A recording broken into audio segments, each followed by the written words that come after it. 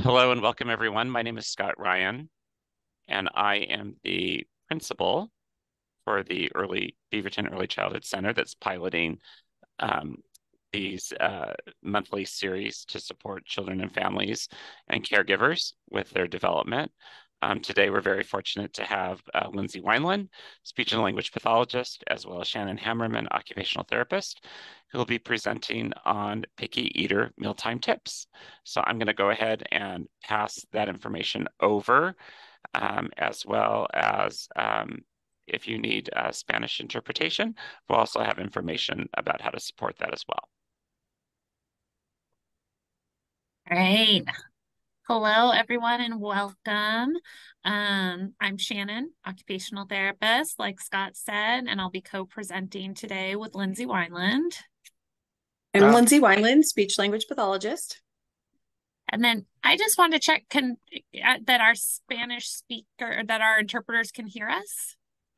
Yes, we should have started before introductions with directing people to Spanish or English, because I think the Spanish speakers missed the very beginning of the presentation.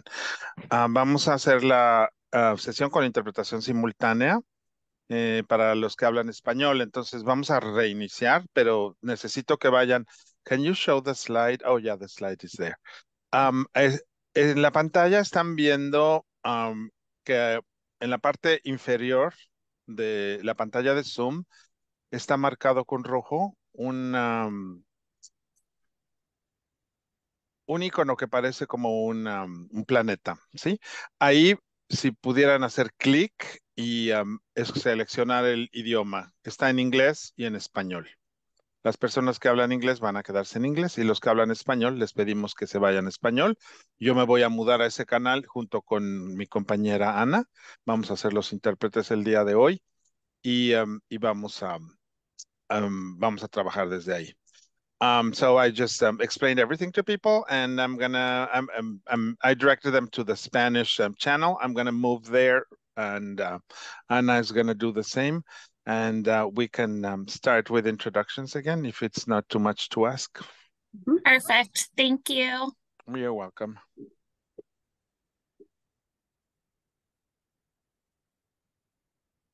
Okay.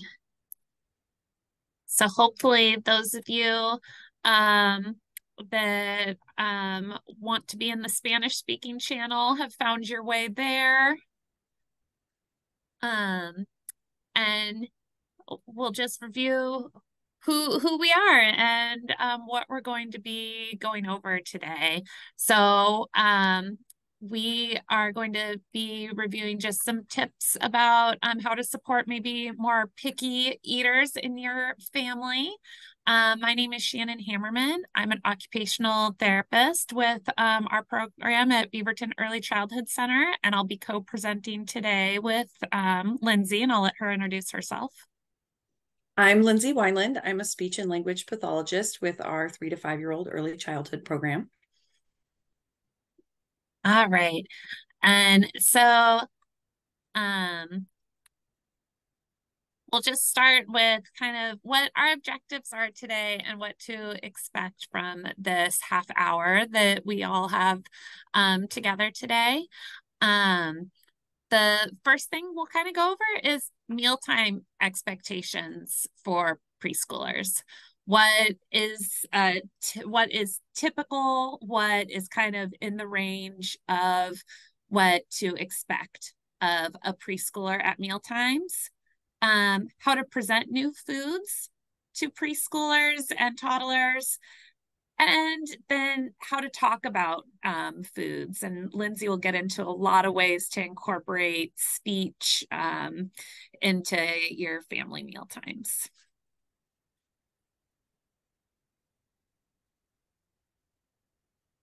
All right. So I'll start by kind of going over what typical preschool and toddler meal times look like.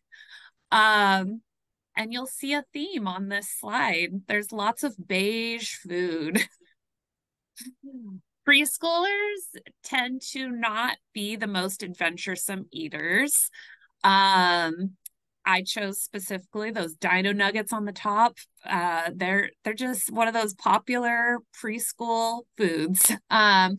So I just wanted to start from having kind of fair expectations of our youngest family members, that this is a time in development where the one thing a child can control throughout their day kind of consistently is what does and does not go in their mouth. They don't get to decide where they go, lots of other things, but this can be a time where kiddos are really learning to exert their independence. And so mealtime can look fairly limited. And a lot of children do become more picky around this age. So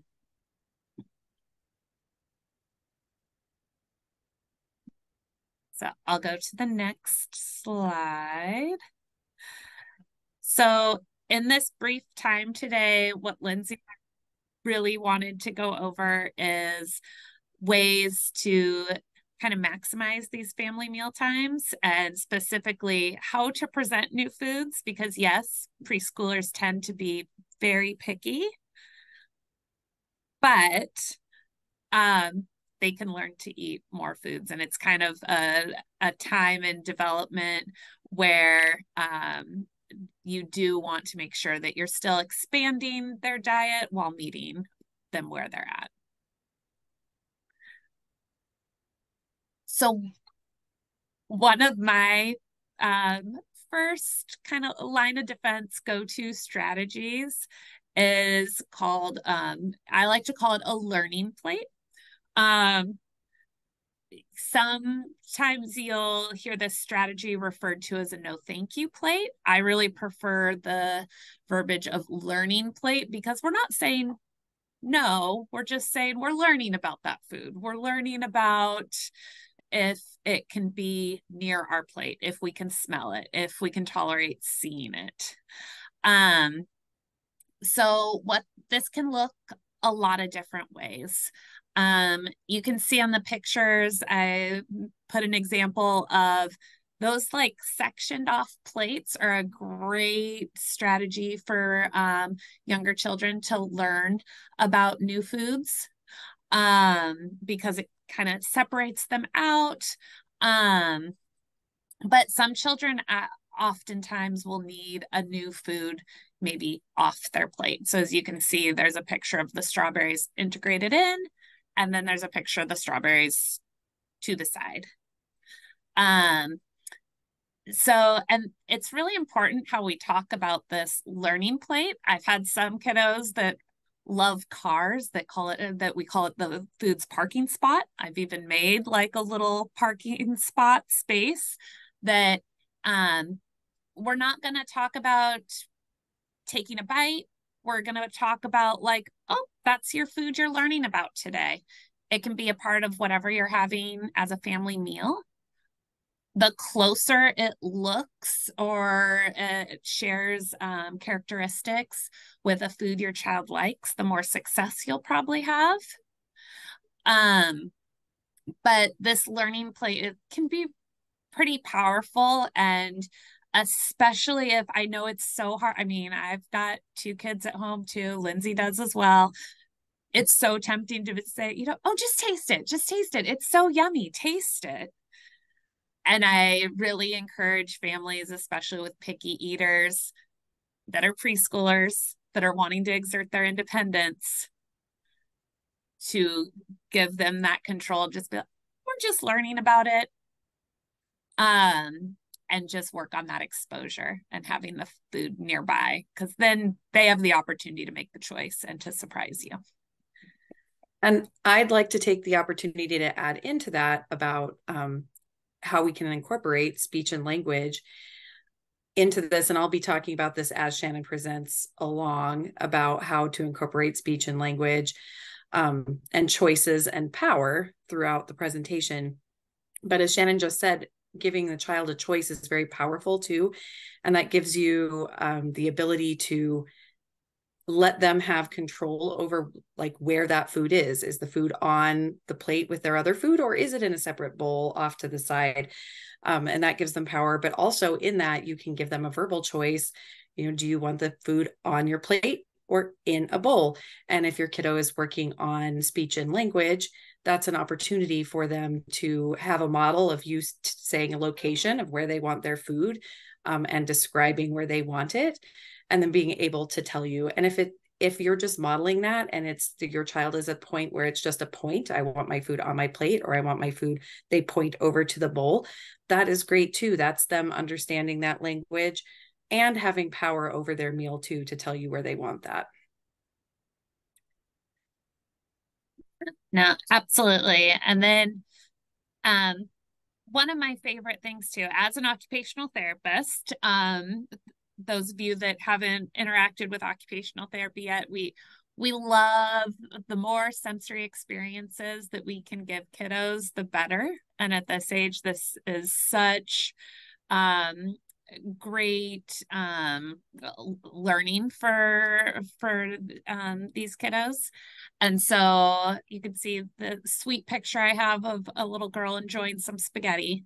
And I know every family has a different comfort level with the amount of messy play, but I just want to encourage you all that allowing for messy play, it's a great low pressure, fun, very developmentally appropriate way to learn about new foods.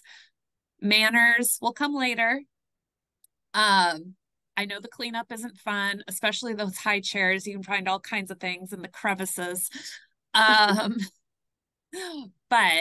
I really, messy play, there's much with food. There's much more to it than just getting messy just because. This is really how kiddos are learning to feel the textures of different foods in different ways, maybe on their face, on their hands. They're smelling it on themselves. And if so, that I really, really encourage families to let their child get messy with their food. And as well as getting messy, at the same time you're getting messy, that's such a great time to describe your food, whether it's a new food or whether it's a food that they are already really comfortable with. That's a great time to bring in vocabulary words where you can describe it: crunchy, sweet, soft, salty, and just start introducing those words so that they can learn them as they eat foods that they are already familiar with. And that way, when you are introducing new foods, you can describe them like, this is the same as your sandwich, except it's sweet instead of salty. And just beginning to play with, just like you're playing with the food, beginning to play with your vocabulary words too, to help them have a vocabulary to describe and understand what their food might taste like. And that's a great lead in to our next slide. And so it's about more about the kind of empowering language that can be really impactful during meal times. So trying to just the phrase that I try to just coach parents to be really intentional with is replacing any kind of direct ask around foods with "you can." That's an empowering statement. And that is not getting you into a power struggle. And it's putting the ownership back on the child. So it's the difference between, take a bite. It's so yummy. And you can take a bite, and just that feels very different. And so I'll let Lindsey expand more on the language around that. Well, like I was saying previously, just really playing with that language instead of yummy. And I know Shannon has said before about kind of getting away from yummy and yucky as descriptive words when we're talking about food, and using more specific descriptive words when we're talking about the food that we're eating. And I would love to take a moment, and I don't know if this will work or not, but to see if families would and participants today would love to put in the chat maybe some descriptive words that we might use to describe food.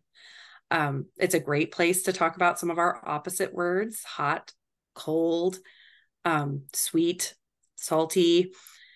What words can you think of as a family that you might add into describing some of the foods even your child is already eating? Let's see if anything starts to pop up in the chat.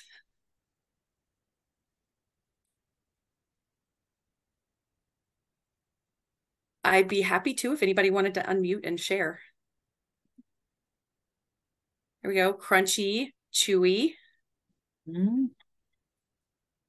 soft. Those are great.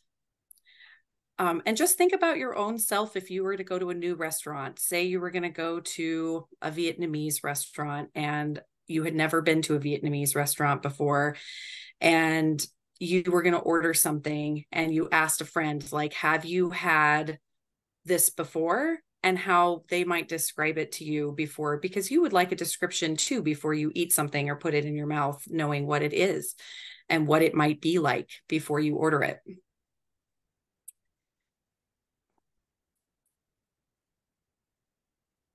And there's lots of different ways to describe these different aspects of food as well. Like I had a student that was referring to anything that wasn't that like bland kind of beige colored food as spicy.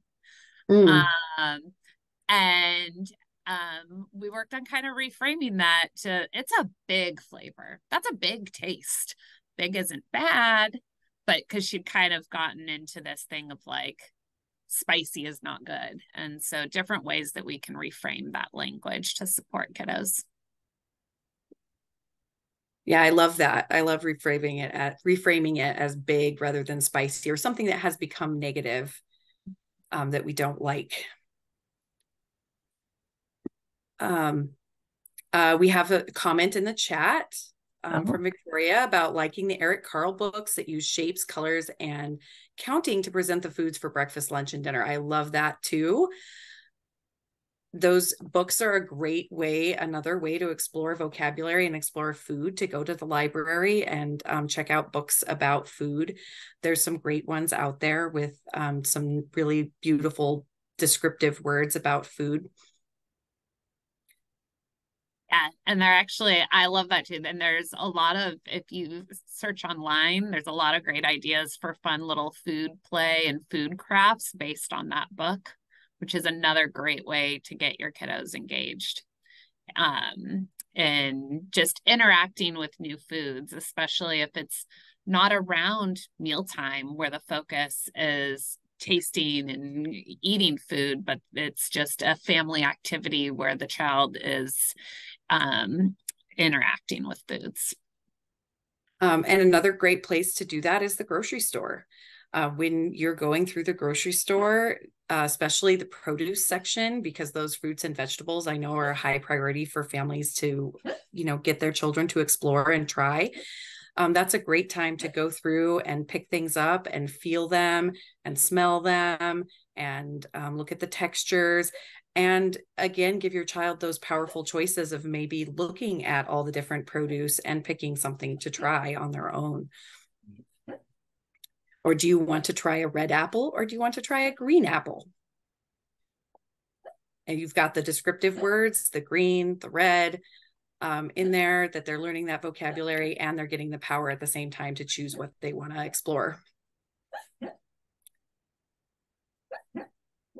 So another strategy, in addition to that learning plate or the parking spot, whatever that kind of non-threatening way that your child's going to learn about new foods is, I also like to think about kind of two concepts that go hand in hand, being the just right challenge of what will the new food be. And that's just assessing the properties of a new food you want to integrate into their diet. And is it at all similar to foods that they already like? Long ago, when I used to do more of this feeding work, I it was not uncommon for me to have a child that had a diet of all like potato chips.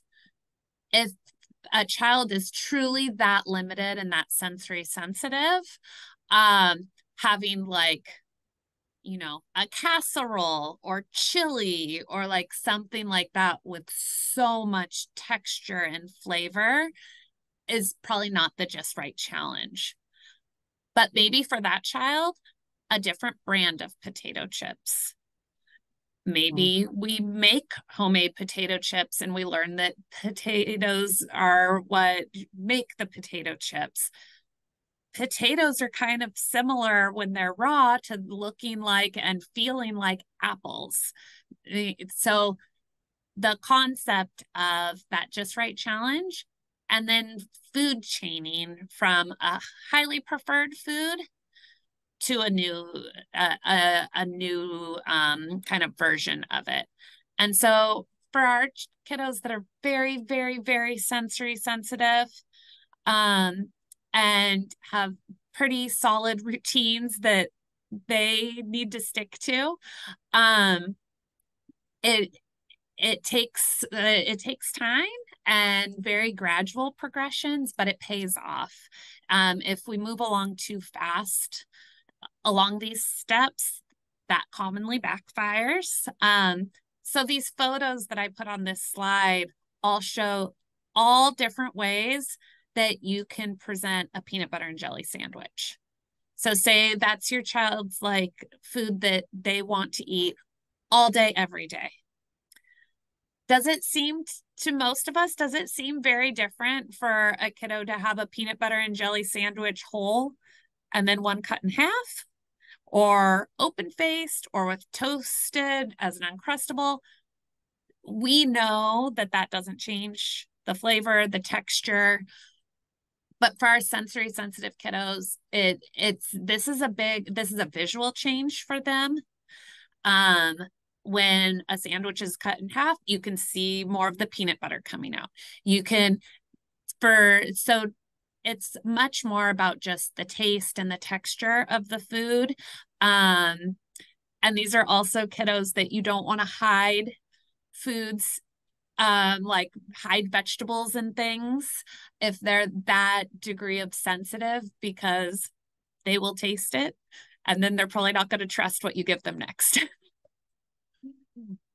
So being very transparent in doing this work and learning about new foods and being like, look, this sandwich, we're going to cut it in half today. Do you want it to be cut this direction or this direction? Or I have all these different cookie cutters. What shape is your sandwich going to be today? Because not only will this help your child to just like, yes, this isn't introducing a new food, but it's working on their flexibility around food, which can work on their flexibility around other things. It also, another thing that kiddos that are severely limited in the range of foods that they accept, they then will tend to get like hyper focused on, I'm eating peanut butter jelly and sandwiches and that's all I'm eating. And then they stop. And then you've lost that food because they've worn out on it. And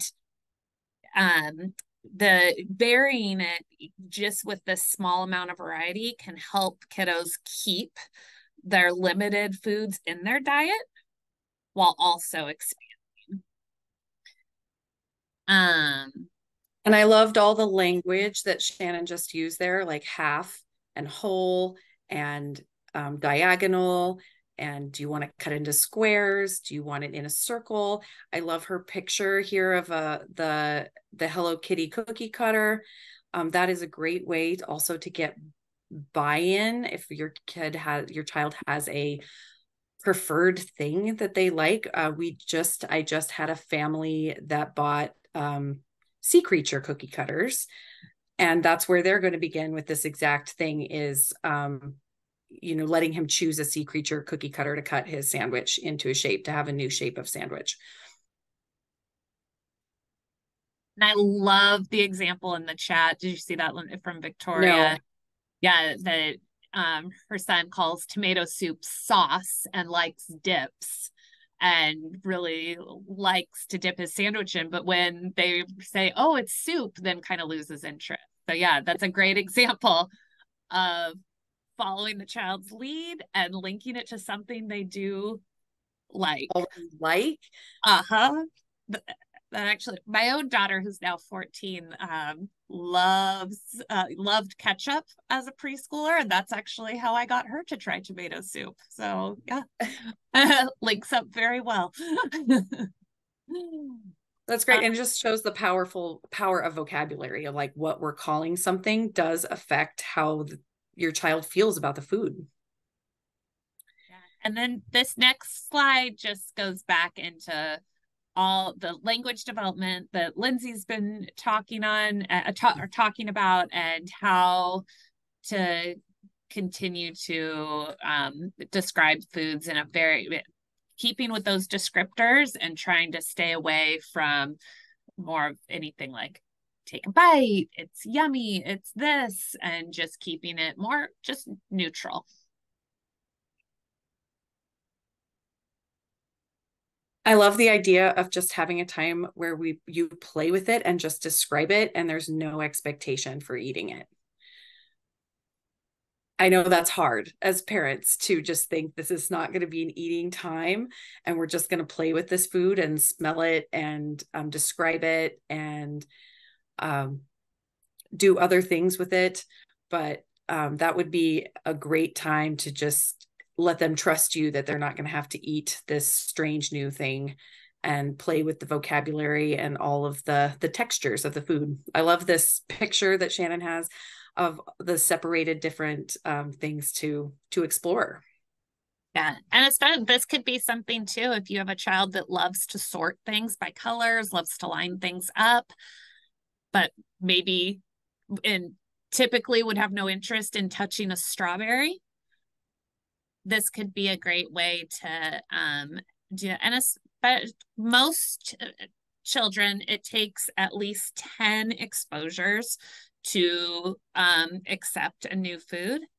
Kiddos with sensory differences that are restricted eaters, it takes so many, so don't feel defeated ever if you introduce a new food and it goes poorly. It's a slow process, and it takes a lot of exposures, and as long as you're keeping it positive, then that's a success.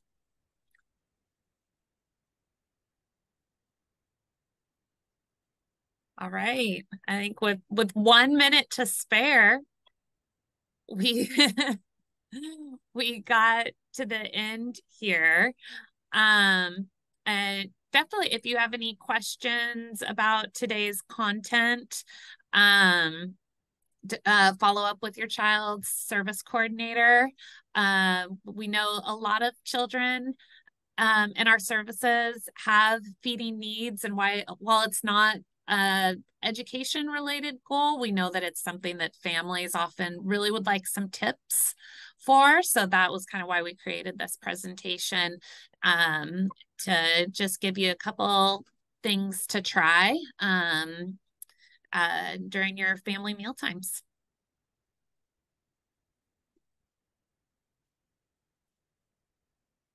All right. Great. Well, I just want to thank everyone for being here. If you have any questions, please feel free to send us an email. Go ahead and get those questions answered for you. This will also be available on our YouTube channel, and we'll be sending out that link shortly thereafter, probably the week of November 27th. And if you have any ideas for topics in the future, please feel free to share those with us as well. Thanks so much. Have a great evening and a nice Thanksgiving holiday.